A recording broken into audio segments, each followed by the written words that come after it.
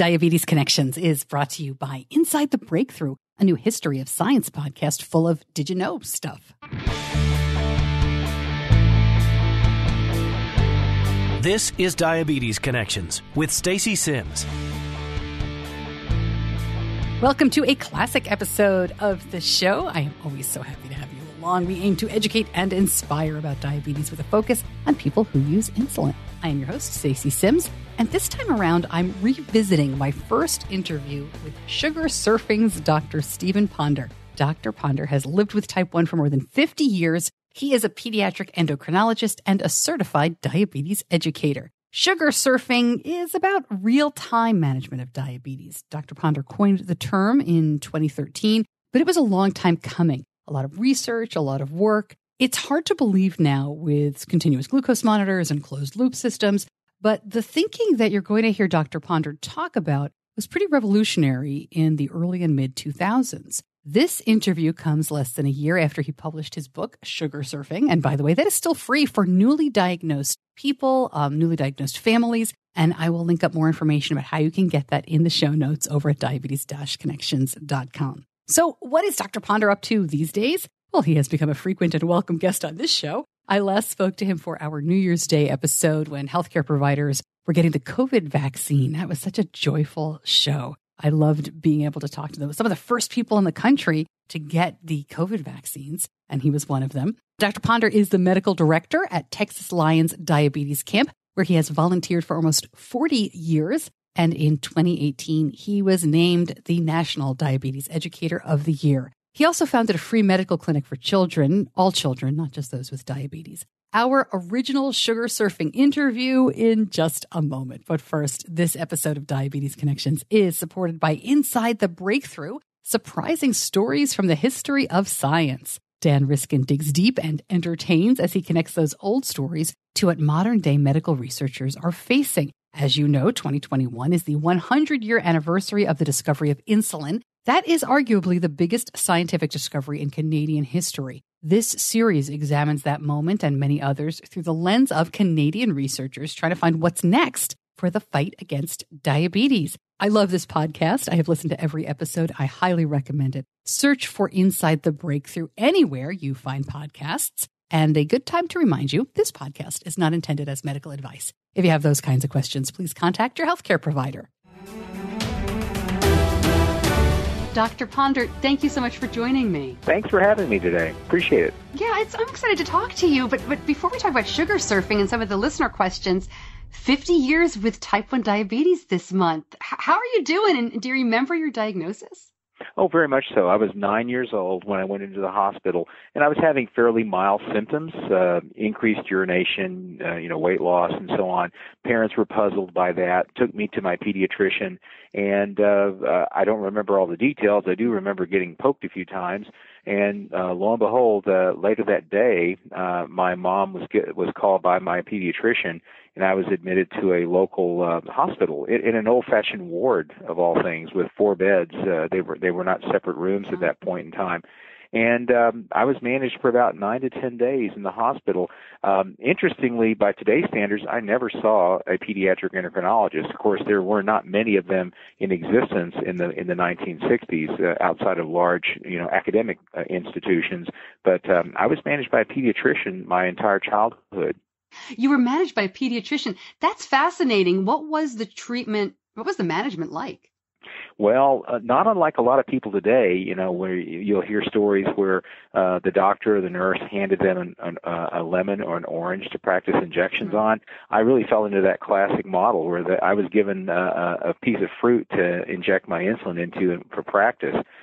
We did have plastic needles back then, but the reality was I was sent home with glass syringes and reusable needles, which were about 25 to 26 gauge, which by today's standards were huge in terms of both length and width.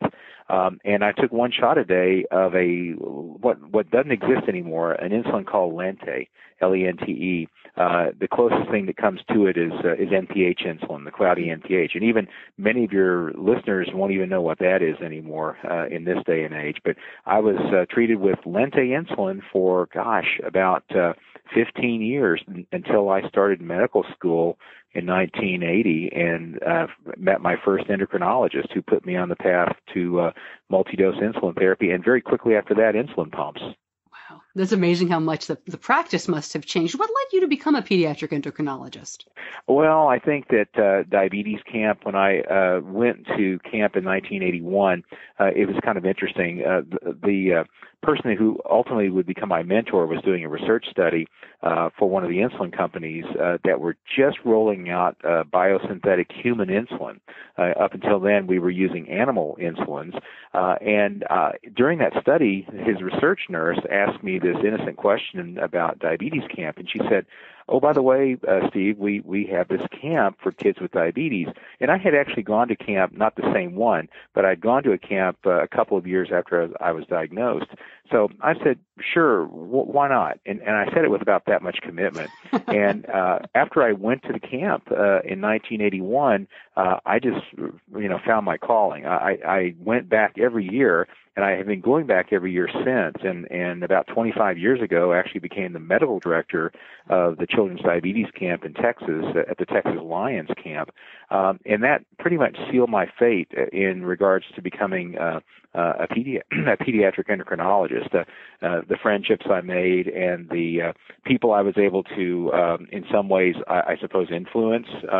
And it's been something I'll continue to do until I can't do it anymore. And I go back every year.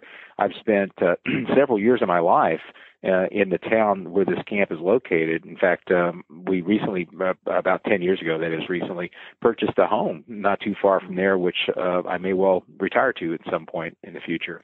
This is the time of year when a lot of families have already signed up for summer camp, for diabetes camp, but there may still be people on the bubble trying to figure out, is this the year we do it? What would you say to them? Why is it good for kids? And what about the reluctance of, gosh, are they going to be homesick? Are they going to be taken cared for as well as I can do at home? Well, I think it depends on the camp. The camp that I work at serves children with special needs during the rest of the summer. And so they're very accustomed to taking children whose parents have been generally reluctant to let them out of the home. And these are children that they have visual problems, hearing problems, physical disabilities, cerebral palsy, Down syndrome. And so they are extremely capable and competent in getting the young boys and girls involved very quickly. In fact, as soon as the children are dropped off, they're whisked away to be, to a playground, to be active, to get settled into their bunks and so on.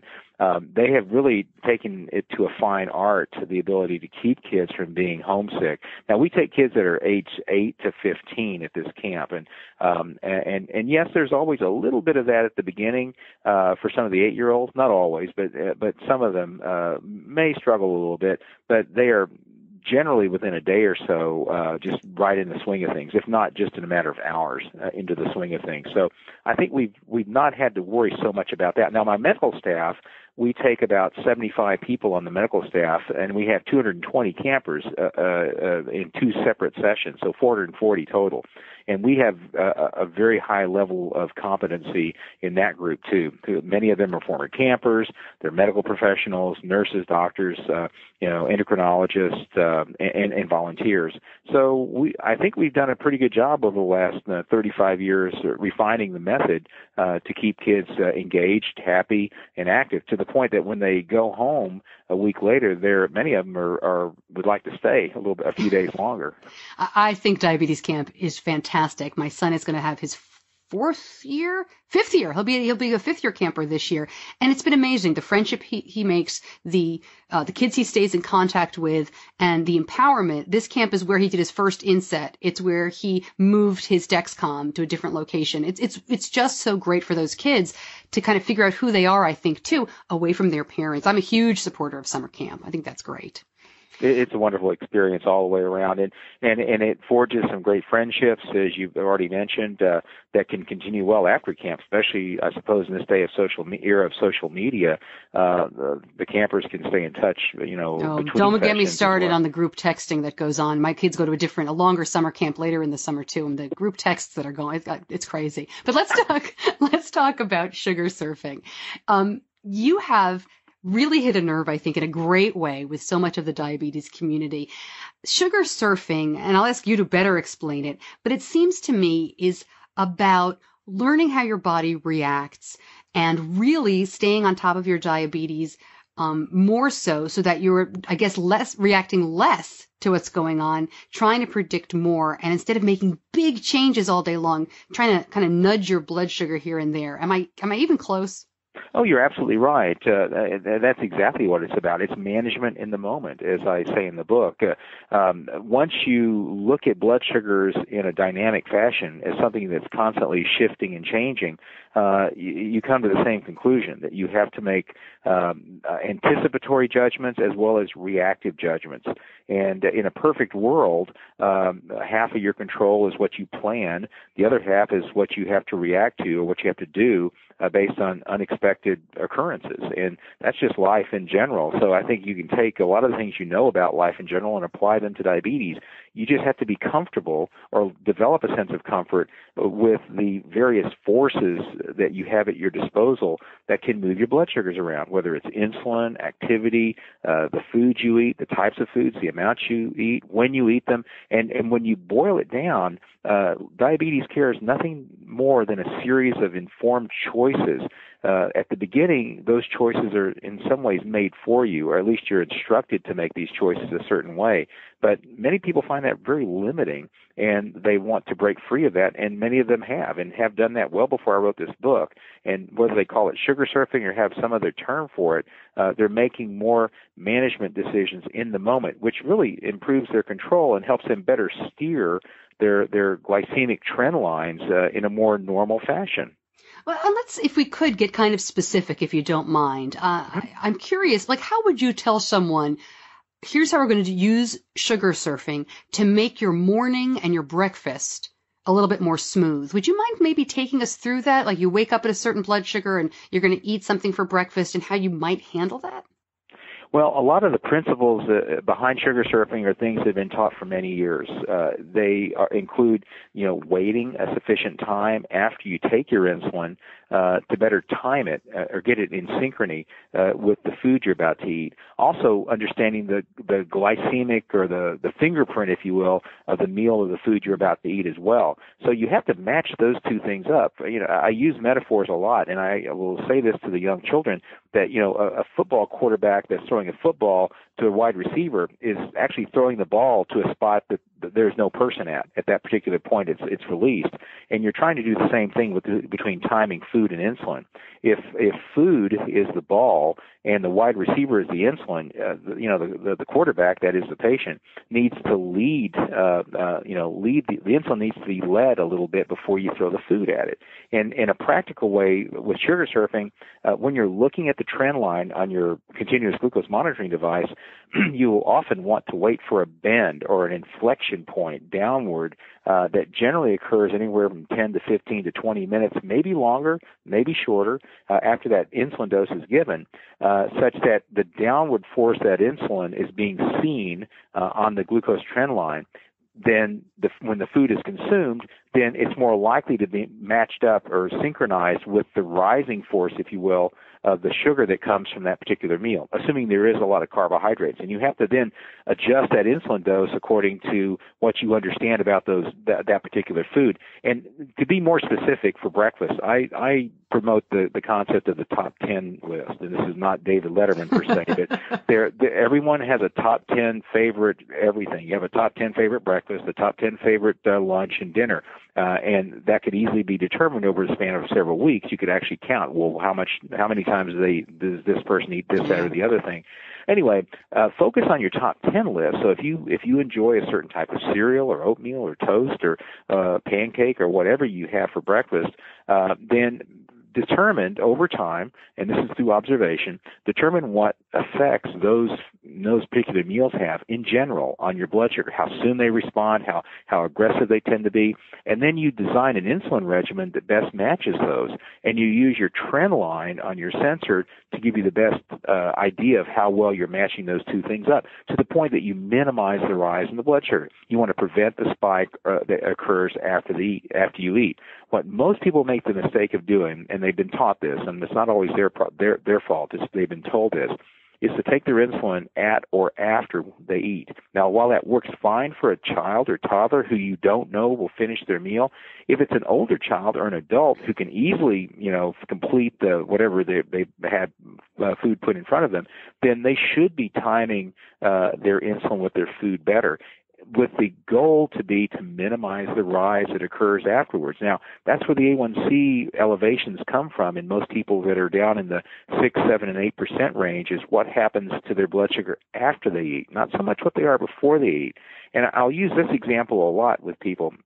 If I was teaching somebody how to hit a golf ball, and I gave them the proper stance and positioning and so on, the right clubs and all that, and I let them strike the ball 100 times, yet I never let them see where the ball landed, I'm not sure I'd make them a very good golfer. And that's, in a sense, what you're doing. You need to see where all that effort leaves you. And if you're not checking a blood sugar in the next 2 to 3 hours after a meal, which a lot of people don't, or they've never been told to do, then you're setting people up in some ways to fail, because the assumption is that the doctor has given you some sort of ratio or some sort of formula, and they've told you to measure a certain amount of food. And if you only do those two things correctly, you'll basically hit a hole in one every time. And I think anybody who's done this for any period of time knows that that's just not true.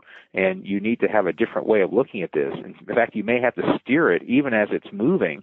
And that's a more an advanced sugar surfing method, is trying to steer the direction of your trend line after you've already taken your insulin and after you've already taken your food. But I'll tell you, I do it all the time. Tell us about that a little bit, because that, as you say, and I'll put this back in here, it's a little bit more advanced. You want to be careful with this stuff. But how do you do that? Well, it's observation, constant observation. I glance at my sensor track anywhere between 40 and 50 times a day. It's not unlike you glancing at the dashboard of your car when you're driving home or looking in the rearview mirror. You're constantly scanning your surroundings as you're moving forward, and you have to take that same principle with you when you sugar surf. I mean, if you're surfing, you have to be well aware of your surroundings.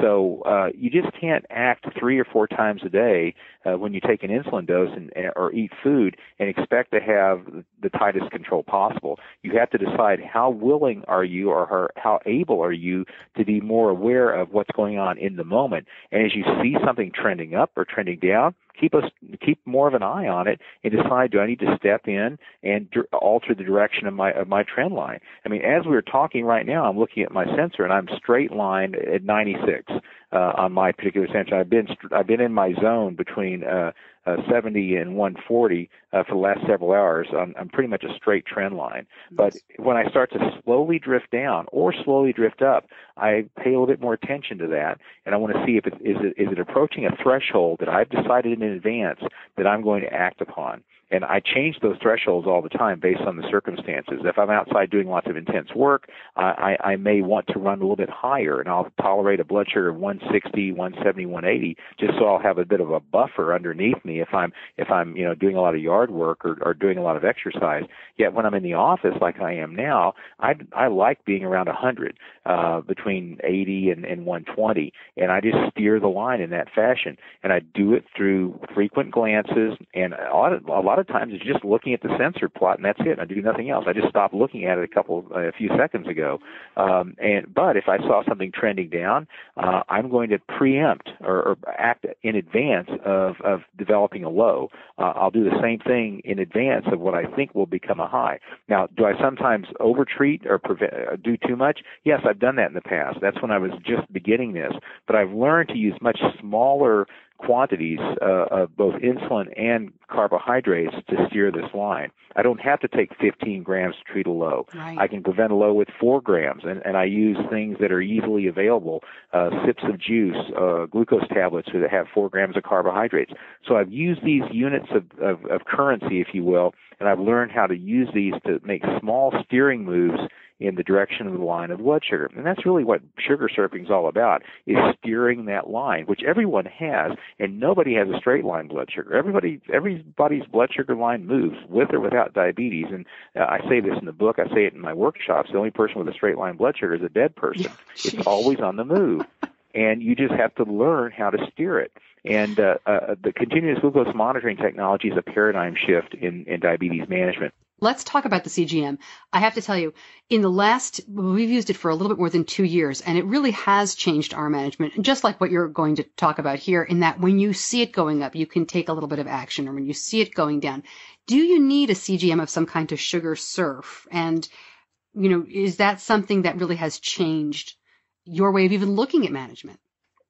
When I first came into sugar surfing through the concept of what I call frequent pattern management, we did a research project a few years ago. We published in 2012 in Diabetes Care. This was a randomized controlled trial where we developed a technology which would share information every night with families electronically. Their blood glucose meter was had a wireless modem in it. It would upload to the cloud, and every night it would send all the information back in a very colorful format for families to look at. Well, we did a year-long study where we wanted to see what the impact of that frequent feedback would have on behaviors, and we found that we saw improved control with patients who got that regular feedback, rather than taking the time and effort themselves to go download or print something out or write things down in a logbook and such. And we used a control group where everyone else just did that. They would do that whenever they felt like it. But that frequent follow-up, that frequent exposure to the data, improved control by a full percentage point. If their A1Cs were over 8% at the beginning of the study, after a year it had dropped and stayed down about 1%. If it was 7.5 or below, if it was below 8, that is, they improved by about 0.5%. And this was with zero physician interaction. This is just getting the information back in their hands. Yeah. So this is a very, very preliminary version of what you could call CGM, and that's really hyper-frequent pattern management, because you're glancing down at that sensor. Now, that depends on the human being that's using that data. Yes, it's recording every several minutes. It's giving you a data point, but somebody still has to look at it, and somebody still has to make decisions about what to do with that information. And it made me just like Kenny Rogers, walk away, run, hold them, fold them, that sort of thing. That's what you're doing with this information. You are making decisions in the moment. The fact of the matter is, Stacey, that people are making decisions all day long with their diabetes. This is in the book. There was a study a few years ago that showed the average person without diabetes makes 221 choices a day about food. And that's just about food, much less whether you have diabetes and you're worried about food. So choices are the currency of control. And as you're making these choices, you're not always going to make the best choice. You're not always going to make the right choice. But you hopefully are somebody that's wise enough to learn from those choices and make better choices the next time. So it's a constant series of self-improvement steps that you're doing with sugar surfing. It's not that the doctor gives you or issues you a set of directives that are somehow magically going to keep you in control. Those are starting points. Don't get me wrong. I think dosing algorithms and so on are all right, but they're not an end-all and be-all. In fact, I have a hard time giving them out to patients now because I don't believe them or use them myself, other than just as a starting point. And I say that as a caveat to families. I said, listen, I have to do this because you have to have your school orders for your child that a nurse will have to administer. I can't expect the nurse to be able to nuance things like you can as a mom or a dad or as a teenager, but I have to do this. It's part of what I have to do now. But it kind of pains me a little bit that I have to do this because I don't believe in it anymore like I did a number of years ago because of the dynamic nature of how diabetes can be controlled. Now, you can get reasonable control. Don't get me wrong with your algorithms, your carb ratios, and your correction factors, and so on. But you can take it to a whole nother level. And I keep my A1Cs down the 5% range now by doing this in a dynamic fashion. You can get a good, respectable 6% to 7% A1C by doing it old school, if you want to call it that way. But if you want to take it to a higher level and get down to the 5s or even to the normals below that, it takes a lot more attention to detail and sugar surfing. Well, let's grab a couple of questions that I took from social media for you about that exact point. These are mostly about kids, but I think they're relevant overall. So this person says, if you want to employ just a couple of techniques with a child to increase in-range time, what would they be? These are her words. I don't want to go insane and spend every moment thinking about and evaluating my child's diabetes. We want to live, but I'm willing to make some changes. Absolutely. That's a great question. The first thing that I find with any patient I see when they come to see me new and they've been taken care of somewhere else is that they don't do as good a job in timing the insulin. And we touched on that a little bit earlier. Many folks will come in and they may have been very well trained, they're very well motivated, but they're still dosing insulin after the fact. And if you see the impact of that on the rise of blood sugar that occurs after the meal, you'll quickly say, well, we need to do something different. We need to take that insulin ahead of schedule if we can. Now, depending on the child, if there's somebody you know will reliably consume the meal they have in front of them, then go for it. If it's somebody you're not sure that they'll eat the whole meal, if they're on an insulin pump, there's some tricks you can play, like extend the bolus over 30 minutes or 45 minutes such that once you know that they're not going to complete the meal, you can still abort the rest of that dose and they can get about half of it that way. So there are all sorts of tricks you can play if you're using pumps. Now, if you're doing shots, you have to just be certain that child's going to be able to consume the carbohydrates that are put in front of them. And I think that's an important tip in sugar surfing is timing. Timing is everything. The other is checking blood sugar 2 hours later, whether it's with a sensor or with a meter, and correcting anything that's out of range. And you want to use a golf metaphor for that. That's like having par 3, par 4 hole. Again, my feeling is nobody hits a hole in one with every insulin meal combination. That 2 hour reading gives you an opportunity to do a corrected dose to steer that blood sugar back towards your target number, which in turn will lower that A1C because you'll spend less time up in the high range, which again will contribute to a higher A1C value. I like all the golf metaphors. You got to come to Charlotte and I'll take you out. We'll play some golf. All right. So the next question is, can I ask, she says, can you ask Dr. Ponder about basal rates? And we didn't talk about this yet at all, but she goes on to say, I know he doesn't advise we use too many, but I find that my child, a teen, does better with about 5 basal rates, especially at least 2 overnight to account for the morning rise. Can you address that? Well, basal rates have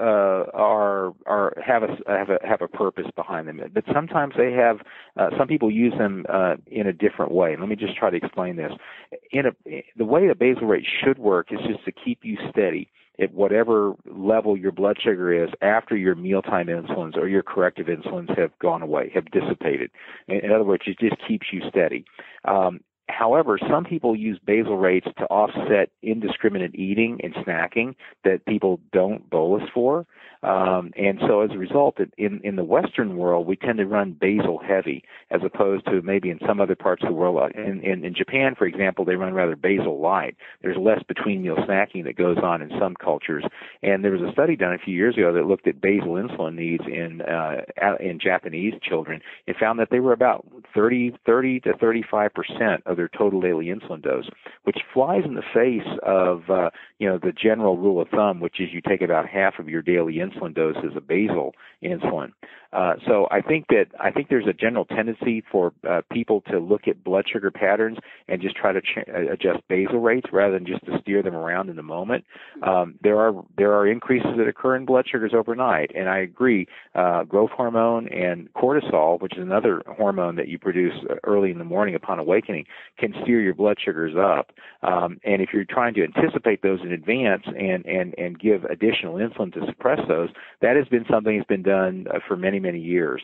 But generally speaking, most people can do well with either 1, 2, or 3 basal rates. And a good friend of mine who you may have interviewed, Steve Edelman, is notorious for saying that anyone with more than 3 basal rates needs a new endocrinologist. And he can say that. He's an adult endocrinologist with type 1 diabetes almost as long as I've had it, and very well known and respected in the community. And I certainly adhere to his recommendation. Now, if I see a new patient that's on 5 or 6 basal rates, if I can tell them if you don't eat breakfast, which is what you should be able to do, and your blood sugar is in range, if your basal rate's set correctly, you'll stay in range more times than not over the next several hours until the next meal. But if all of a sudden you start dropping or start going up, well, your basal rate may not be set right. You may be thinking that it is, but it really isn't. But just think of the original intent of a basal rate is to keep you steady. It's not supposed to bring you down. It's not supposed to let you go up. It's just supposed to keep you at where you're at as soon as the other insulins that would move you up and down have gone away. And so if I wake up, if I'm trending through the night at 200, between, say I go to bed and I go up to 200 at midnight and I'm at 200 in the morning, my basal rate's okay. That's perfectly fine. It's just that I didn't correct that high, I didn't bring it down. It wasn't that it was going from 200 to 300 to 400. That would have said it was not enough. Or if it was going from 200 to 150 over 6 hours, that would be too much. But that it would just stay steady. That's the purpose of the basal rate. It's the purpose of the bolus insulin, so the individual injections of fast-acting insulin like Novolog, Humalog, or Apidra that you use to maneuver up and down. And another metaphor, a pilot told me that they perfectly understood this concept of sugar surfing. He said, if he's cruising at 32,000 feet, that's his cruising altitude. And if he wants to go down to 28,000 feet, he has to take action to make that happen, or go up from 28,000 to 32,000 feet in his jet airplane. And he said, I totally understand the concept of maneuvering at various levels, and the basal rate is just maintaining altitude. That's all it is. So basal rates are sometimes misunderstood and they're overdone in some people, but I've gotten to the point of just letting people stay on the rates they are, and if they live up to the original intent of keeping you steady in the absence of food or exercise, then that's fine. But I find a lot of people don't find that's the case. They find that when they don't add the foods and all the snacks in there, that the basal rate really isn't what they need. They need to be on something more simple, and I try to simplify that whenever I can. That's really interesting. And while we were talking there, I grabbed my phone because I take pictures. Anytime I change a pump setting, I take a picture of it because then I always have it with me, even if my kid's pump is not with me. I have 6 programmed into my son's insulin pump. But the funny thing is that 4 of them really are about the same as the one, before. So if I really wanted to, I could get it down to 3. Tomorrow. That's funny. For some reason, I never even thought about that, but they're separated by 0.025, one of them. It's very subtle. And remember, it takes about an hour and a half to 2 hours before any rate change has a significant effect on blood sugar. So what happens is if these are very close together, they may essentially just be blending into each other. And there's wobble in a pump rate. The pump is not, it's accurate up to a point, but even it has some variability built in. And if you factor in air bubbles and the sites may be leaking, there are all sorts of things that make our diabetes prone to having variance in it. And plus the meters themselves, the sensors aren't 100%, but they at least give you a trend. Foods are digested differently every day. There's so many variables, and it's in Chapter 5 of the book, false idols. There's so many variables in our control that you can do nothing but just steer within a range. And I think that's the bottom line. Whether my blood sugar is exactly right now as I speak 93, or whether it's 95 or whether it's 90 is irrelevant to me. It's that I'm trending straight. I'm in a zone where it allows me to function normally, do my job, have this conversation with you, and not have a worry that I'm going to be dropping in the next 15 minutes or start spiking up, at which time I'd have to excuse myself and take a small dose of insulin to prevent that. Let me ask you another question, and this will be more of a personal one for me. I did get a question about teenage boys. This woman wanted to know, what should a teenage boy's A1C be? And I'll let you answer that. I think there's a lot of variability there, too. That's so personal. But my question is about teenagers. My son is 11, and he was diagnosed before he turned 2. So, of course, we went through many years when we did everything. He has a lot of independence. He takes care of himself beautifully when he's on his own. But the last year, really, last 6 months, we've seen some of this teenage goofiness that I've heard from other people sneaking in terms of, well, I forgot to check, I didn't bring my stuff. And, with the hormone levels, we're seeing blood sugars that we haven't seen in quite some time. I'm curious what you tell parents in your practice. What do you do when your super enthusiastic kid who's very responsible and does everything suddenly is this stinky teenager who's in a different mindset, frankly? It does seem to happen to so many people. Oh, it's actually very normal. That's the normal process of adolescence. You know, they are no longer your smiling little kid. They're trying to establish their own identity, and one of the first things they do is to start to, you know, they're spending more time out of the house. They're spending time with peer groups.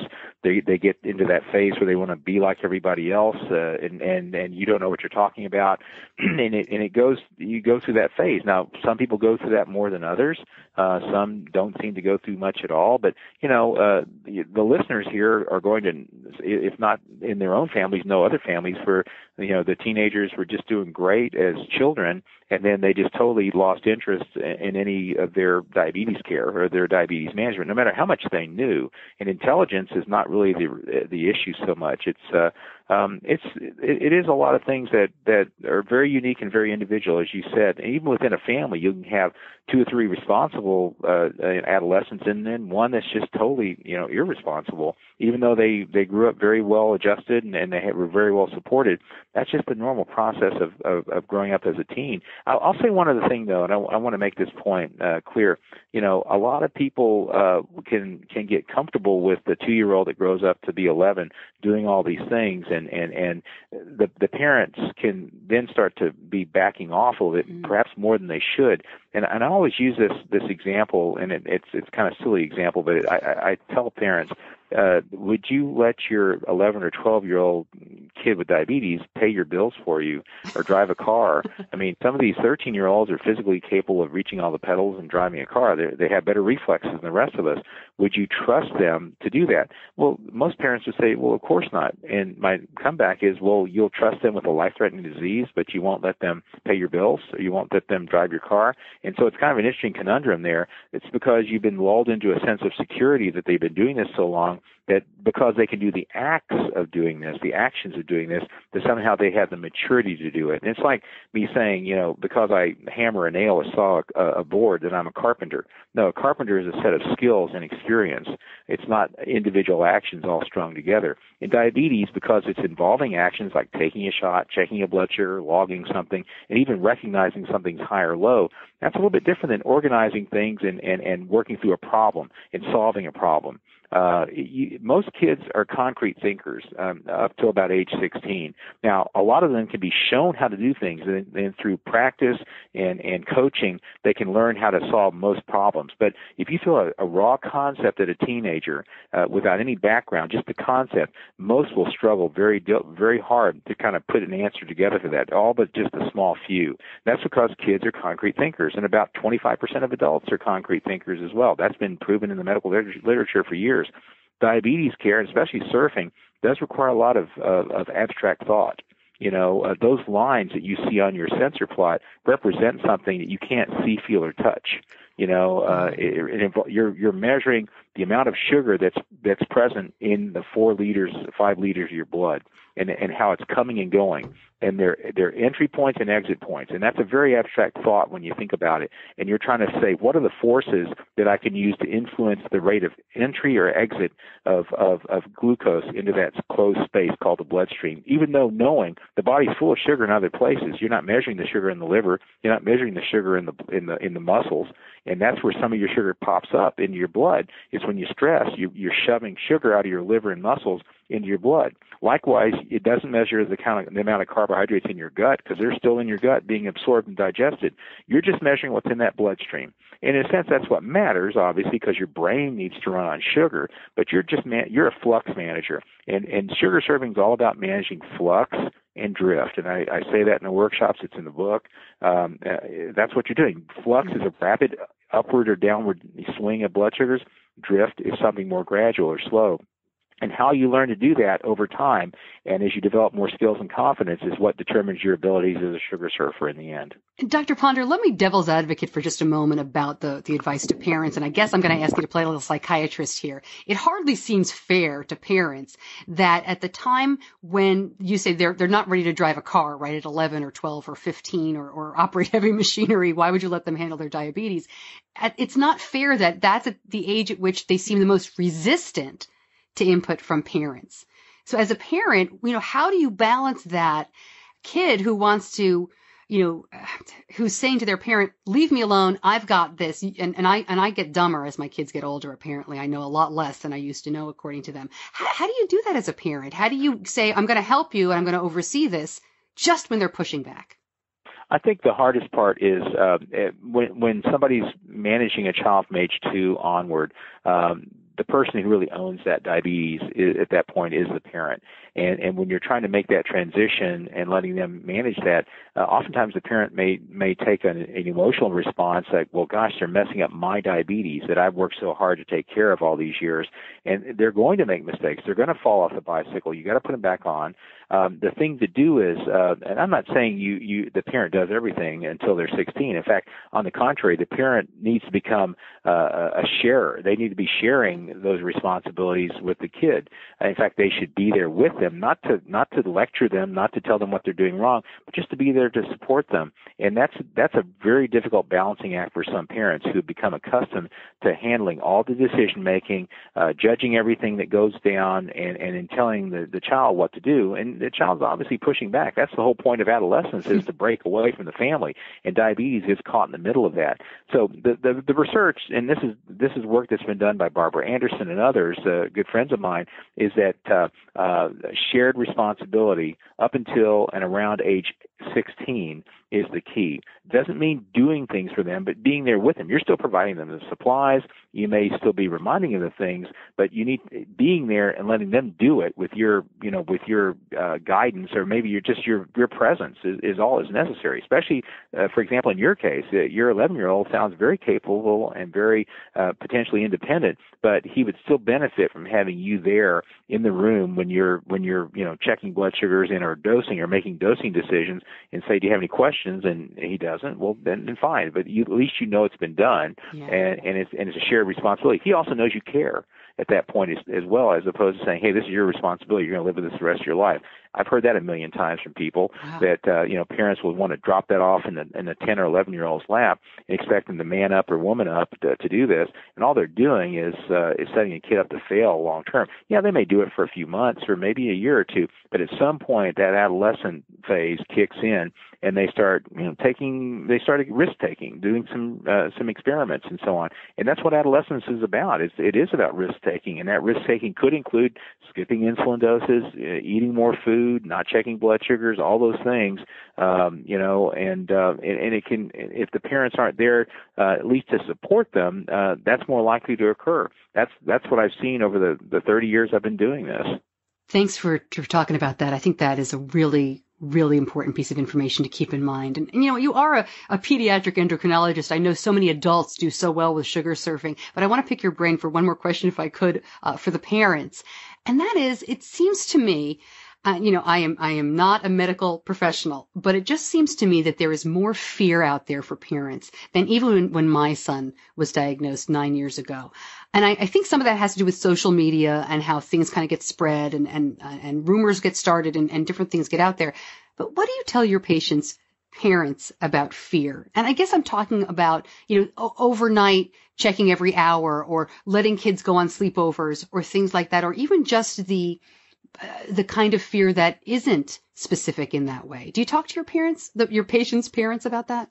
Oh, yeah. I completely agree with you. The rise of social media allows one isolated story at any point of the globe to go viral and then frighten everyone else on the planet, in regards to the one that everybody worries about is severe hypoglycemia, the so-called dead in bed syndrome thing.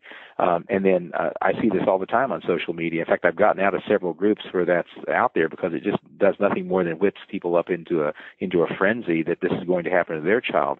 I've been taking care of kids for 35 years, and I have had people that have passed away from diabetes that are friends that were adults, and some of them are from 2 or 3 of them, I hate to say this, were from suicide. Yeah. Another was from a severe hypoglycemic event. This individual also had some other hormone deficiencies that made them more prone to have a problem. They were an adult as well. But in general, it is exquisitely rare. In some cases, and this is never discussed, you never see the details in any of the stories. Sometimes some of these kids can have struggle with their control, may not have the proper education or training. Some have, some haven't, but you never know, and you really can't question that when you get a story like that online. So you have to just take it at face value that such and such lost their life, and there's no way of escaping the fact that that's tragic. Completely, totally agree. Nobody should lose their life to this disease under any circumstances in childhood or even young adulthood, in my opinion. But it does happen. People have bad outcomes, but it's not something that hangs over my head every night. I try not to hang it over anybody else's head in my practice. But it really does define people's concerns. I do know that that same fear is oftentimes leveraged as in a way to raise funds for diabetes as well. That's something I've been long critical of, and I've said that to many parents in the privacy of the clinic room that being told that we're going to save you from the disease is going to kill your kid really upsets me quite a bit, because my goal for anybody with diabetes is to live a normal life. It has nothing to do with A1Cs. It's really being able to be the person you want to be, that God meant you to be, and that's what I aim for. And anything I can do to help you achieve that through coaching, knowledge, sugar surfing, whatever. People have to make their own choices. But I've not found fear to be a good motivator in the long term for achieving that goal. It's really trying to empower people, to teach people they can take charge of this if they want to, but it's their choice. And I'm totally a believer in choice. It's all riddled through the book. It's all choice, choice, choice. I manage people who have chosen to do only so much with their diabetes, as much as many people listening to this would think that would be odd or crazy. It happens all the time. And there are other people who spend their whole day managing this. And to your question earlier about, maintaining sanity, yes, you have to maintain a balance in your life. Watching your diabetes constantly throughout the day is not normal. You've got to have some balancing point out there, whether you're a parent or an adult with diabetes. But fear is one of my greatest enemies. And to quote the famous Roosevelt, all we have to fear is fear itself, and that's very true. My parents were not fearful of hypoglycemia when I was a kid, but we didn't maintain the kind of control we're trying to maintain now either. And so there was never a thought given about passing away. But the fear back then was complications. And privately, my parents and I even thought that I wouldn't live to see, young adulthood. That was what they knew back in the 60s, so it was all based on information from the 20s, 30s, and 40s, which was not terribly good at that point. But over the years, I've learned that was all just myth and misconception on my part. Because now I've had it for 50 years, and I hope to have it, for many more years to come. I have beat this disease. Anybody who's lived any length of time has beat this disease. In fact, I say this to parents all the time. In the natural world order, I should have died 50 years ago. I should have, without insulin. But thank God that I live in the era that I live in. I live in the country that I live in, that I have access to the supplies I need, and that I have the intelligence and the access to the resources that not everybody has. I realize in this world to take charge of this, but the missing element is that desire to do so. And I've been fortunate to have that desire, and I try to promote that attitude with anybody I come into contact with, whether it's a patient or a friend or an acquaintance that has diabetes. But ultimately, we all have to make our own choices, and we all have to live with the consequences of those choices. That's fantastic. I mean, what a statement as you're celebrating or marking, I'm not quite sure what the word is, but I'll say celebrating 50 years with type 1. When you look to the future here, what excites you? I know, are you testing a new kind of insulin? Do you look at different kinds of equipment? What excites you about diabetes care in the next 50 years? My feeling is that the more we can educate, teach, and provide support to people with diabetes, the better off the world will be. I'm seeing a troubling trend of late of more of an emphasis on technology and devices and new drugs, as opposed to investing more time in quality self-management education. Because as I said before, it all comes down to the choices we make. I'm using a new insulin now that just happened to come out recently. It's insulin degludec. deck. It has a much smoother action curve for me as a type 1 adult. I don't have any lows at night or even close to lows at night, which is one of the known consequences of that medication. Downside is it's a new drug, which means it's more expensive. I'm excited about all the work that's going on with, encapsulation projects for islets, for artificial pancreases and so on.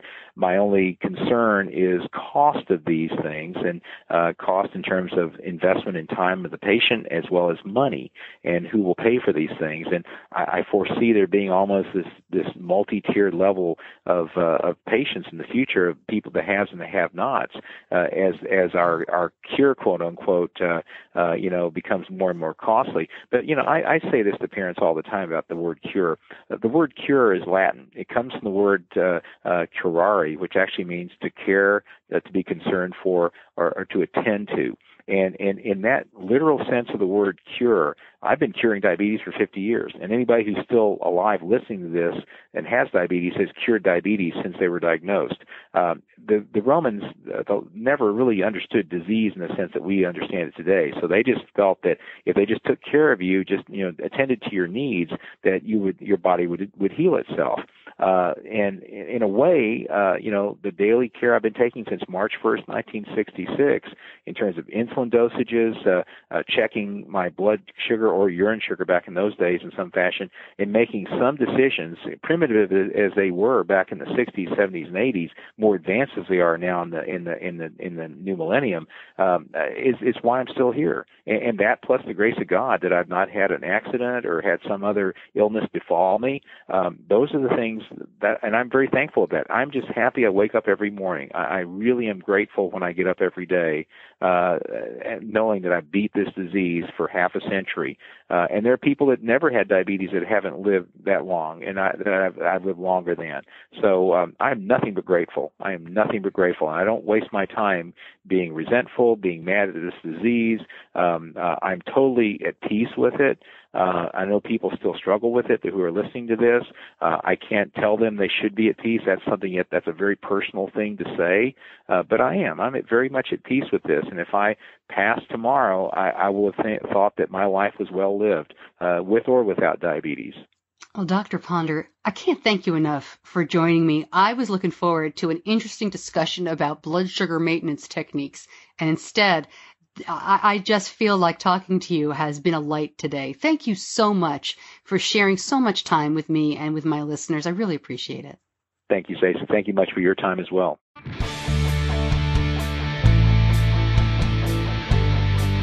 You're listening to Diabetes Connections with Stacey Sims. I told you at the top of the show that Dr. Ponder has a free copy of Sugar Surfing for newly diagnosed families, for newly diagnosed people. And that information is at diabetes-connections.com, or hopefully linked up in the show notes as you listen on different podcast apps. One of the funniest things for me going back and listening to these older episodes, this is 5 years ago now, is the terror in my questions about the teen years and Benny. Benny is 11 years old when this interview happened. He is now 16. And I got to tell you, middle school was the hardest. You heard me talking about his A1C inching up and his insulin needs going way up and his brain fog. And that was all middle school. I can't say it's been completely smooth sailing since then, because when is diabetes ever smooth sailing? But it certainly wasn't the, quote, teen years as much as the tween years for us that were an issue. Of course, we're not out of the teen years yet, so I probably shouldn't say anything. I'll knock some wood and we'll knock on my head and all that good stuff. All right, coming up next week, I'm going to be talking to a family with a child diagnosed during the pandemic. Can you even imagine? It's hard enough to have your toddler, she was 3 years old, this little girl, diagnosed at all. But when you can't meet up with other families in person, you can't go to conferences, you're isolated at home. There's so many families that this happened to in the last year. And I'm grateful that they decided to share their story. So we will be talking about that next week. Thank you, as always, to my editor, John Buchanan from Audio Editing Solutions. Thank you so much for listening. I'm Stacey Sims. I'll see you back here in just a couple of days. Until then, be kind to yourself.